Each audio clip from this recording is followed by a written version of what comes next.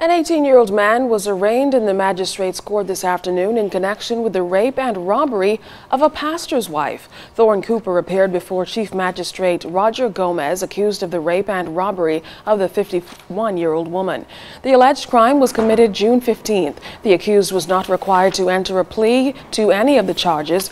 A preliminary inquiry will not take place, but instead the matter will be fast-tracked to the Supreme Court for trial. Cooper will be served on September 2nd with documents for the voluntary bill of indictment. He's been remanded to prison to await trial.